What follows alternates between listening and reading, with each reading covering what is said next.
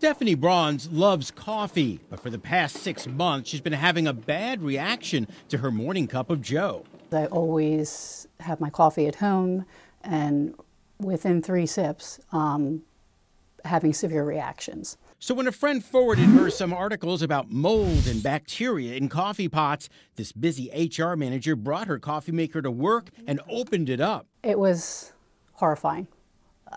Horrifying. It was my reaction. She couldn't believe what was under the top. Several years of calcium buildup, along with a brownish substance that looked like mold. Now, some coffee makers are very easy to clean. You get a glass carafe and a very easy to dry tank. But Stephanie's machine is not one of those. It is impossible unless you dismantle this machine, which I haven't figured that out yet. Nowhere in the instructions is there any info on how to dry out the water tank. Outside of taking a hammer to it, I don't know how to open it up to see what's inside. So she's sending a sample of the buildup to a lab. What can you do to protect your family? Most brands instruct owners to clean the machine regularly with white vinegar. It dissolves crud and helps disinfect. Stephanie has a message to everyone else with a home coffee maker. You need to be able to clean that area.